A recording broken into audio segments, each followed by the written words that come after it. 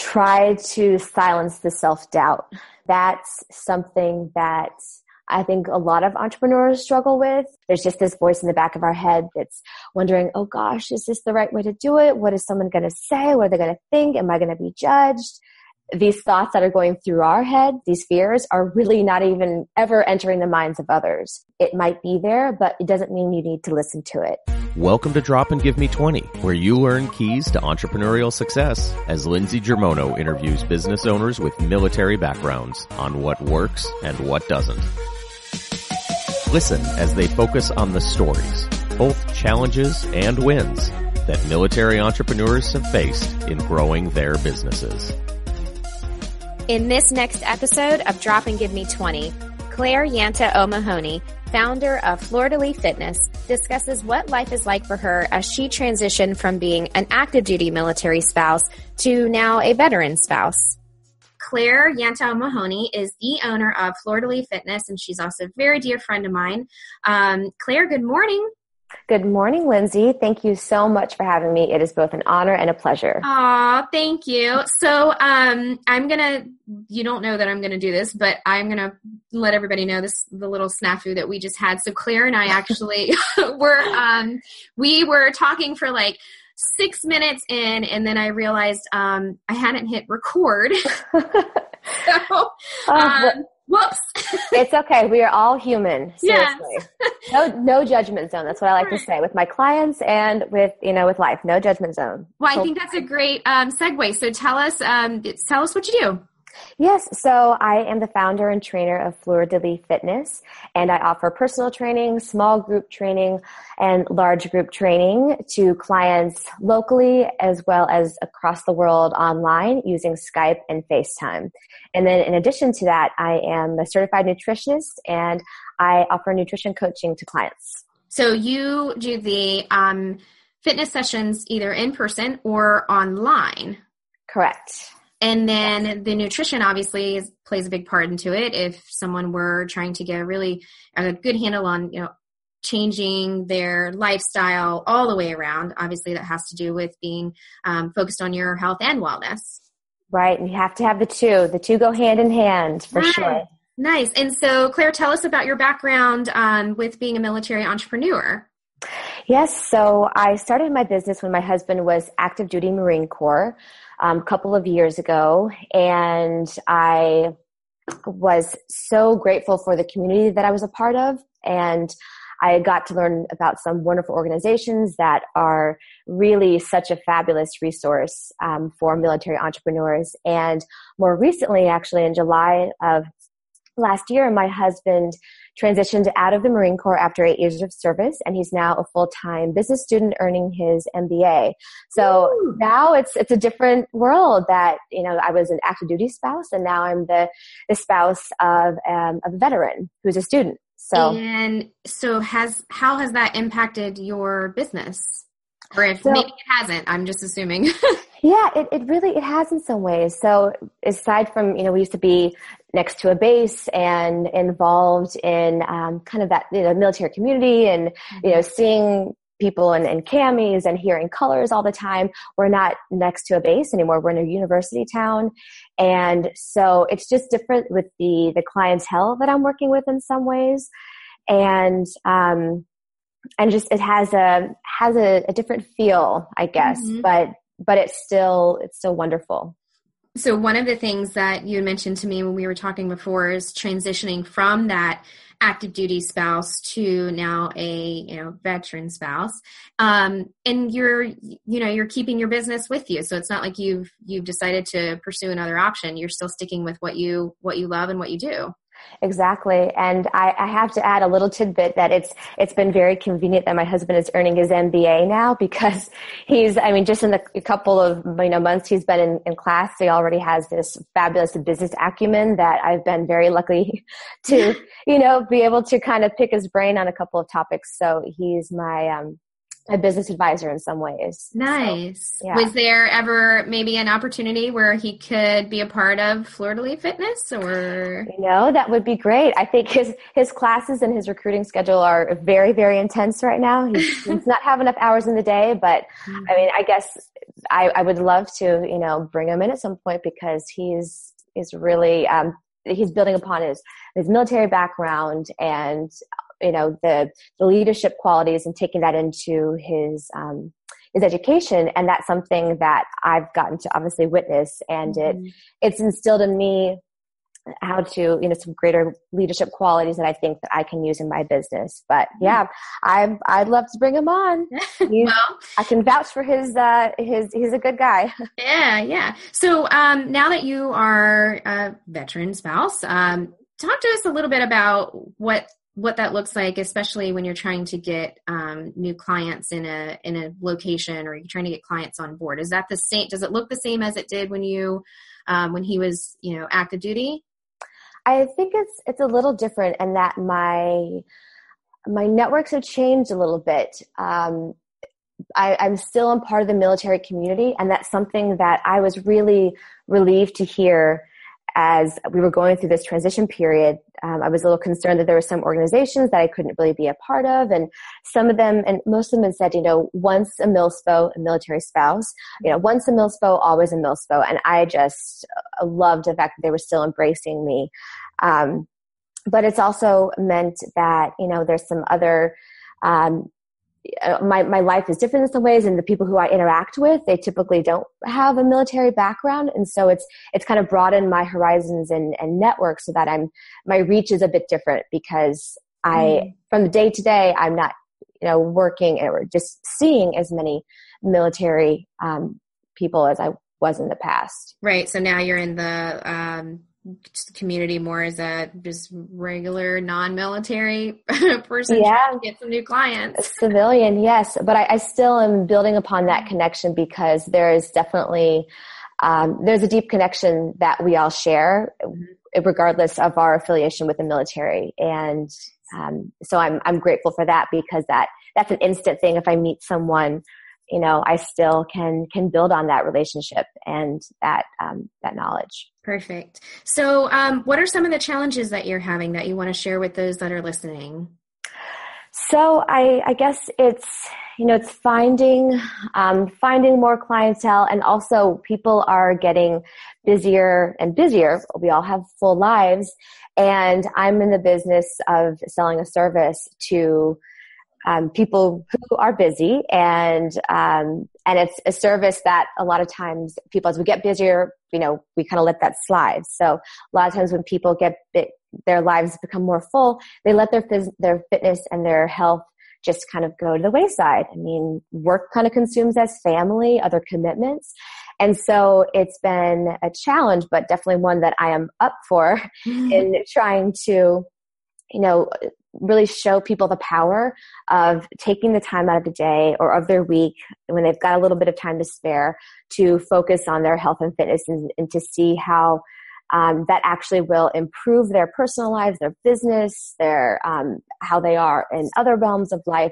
So it's about trying to convince the busy person who doesn't seem to have an extra moment in the day, that actually by including this this kind of training, that actually it will make their lives better.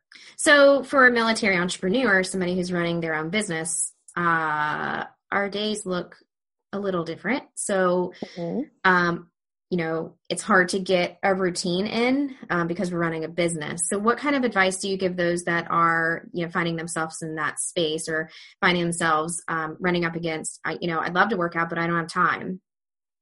It's about trying to keep it in your mind when you are planning your week and you're planning your day, instead of, thinking, okay, maybe at the end of, I've got, a free little bit of time on Tuesday, maybe I'll try to get to the gym.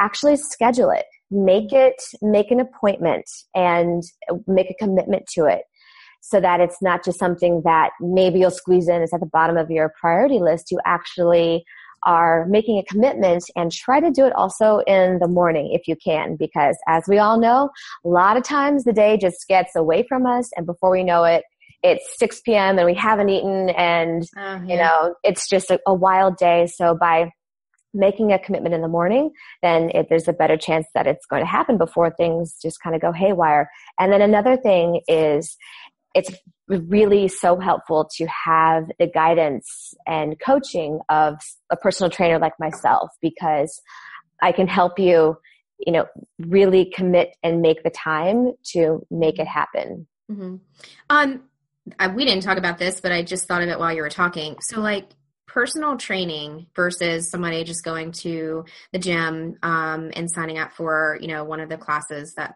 the gym offers. Your thoughts on that?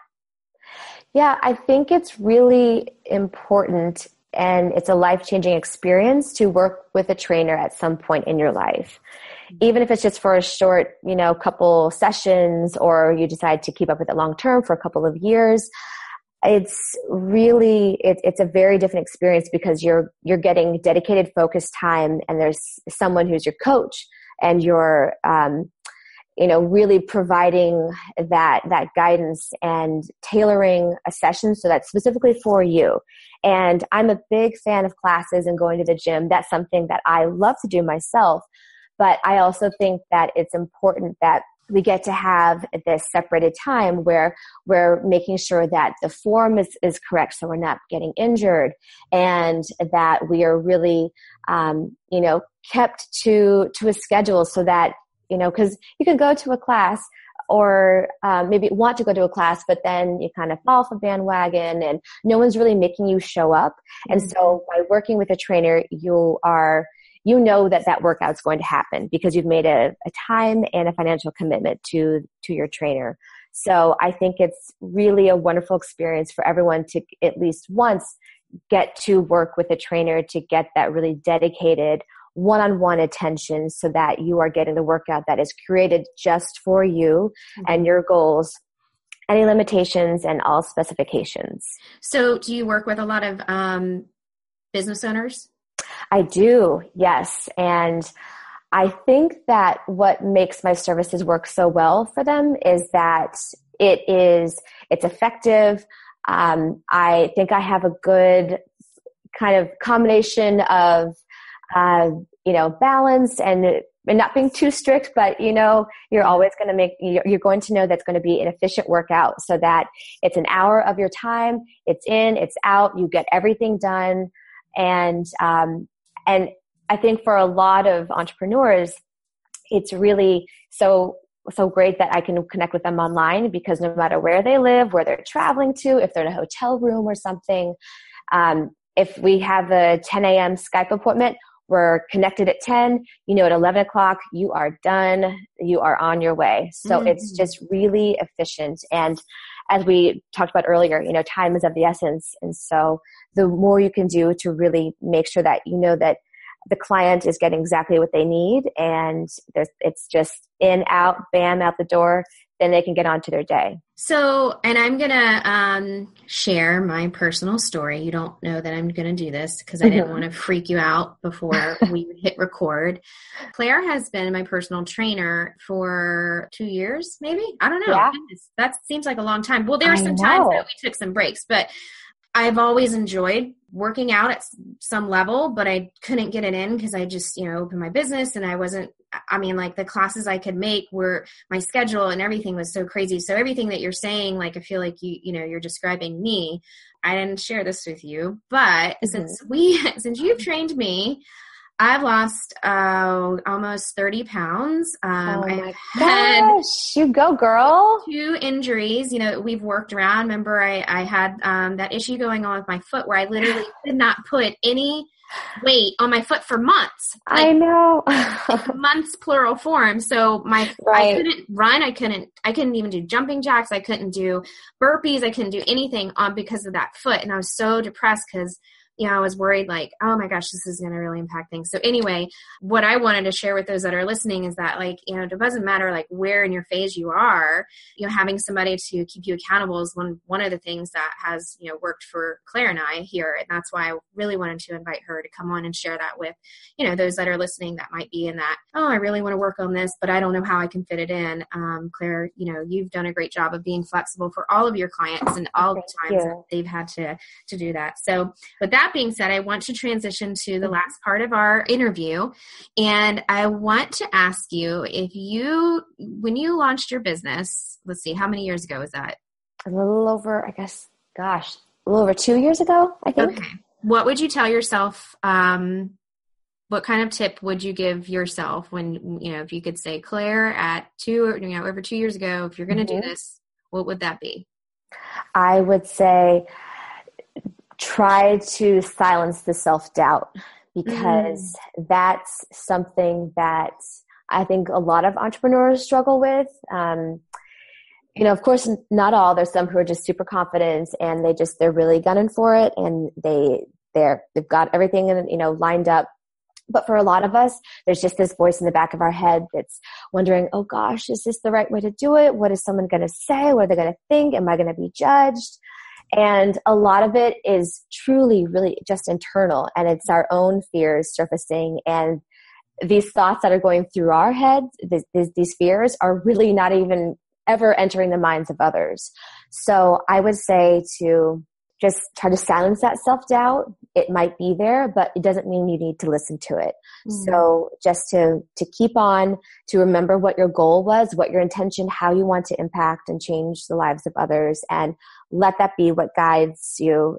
And the naysayers, whether they exist or not, they're there. Yeah, they're going to be there, but you don't have to listen. And, of course, be open to feedback and constructive criticism, but any of the negativity, just let it roll off your back, whether it be coming from an internal source or external. It's so awesome that you share that. I've recorded a number of episodes. We talk a lot about that scattered throughout the episodes. That self-doubt must be something that resonates with everybody. So, push on, dive in. Just don't worry about it. You'll make it. Well, we are coming up to a close, and I want to thank you for being on the Drop and Give Me 20 podcast. Please tell us how we can connect with you. Yes. So again, my business is Fleur de Lis Fitness, and the website is fdlfitness.com. My Instagram is at Fleur de Lis Fitness. Facebook is facebook.com/Fleur de Lis Fitness, and Twitter is at FDL Fitness. And Happy New Year to you. Happy New Year to everybody who's listening. Thank you. Maybe contact Claire and see if this might be a good fit for you. See how you guys can work this out. And I really appreciate your time today, Claire. I love everything you're doing. Keep it up. And thank you for, sharing your tips and advice to all of us. We will make sure to connect with you on FDLfitness.com and Instagram, Facebook, Twitter. Of course, everybody has all that stuff too. So thank you again for your time today, and you'll be seeing me very soon. So sounds good. Thank you so much. It's really been my absolute pleasure to do this today. Thank you, Lindsey. You're welcome. Bye. Bye. Thanks for listening to Drop and Give Me 20, brought to you by Germono Advertising Company in Norfolk, Virginia. Please visit our podcast in iTunes, click on subscribe, and leave us a review. Your support goes a long way. When you subscribe and leave reviews, it helps the guests on our show as well. Jump in and let us know what you think. You can also follow all of our guests on the Drop and Give Me 20 Facebook page. We have Instagram and Twitter. Those handles are Give Me 20 Podcast. I'm your host, Lindsey Germono, and I appreciate you listening to the show.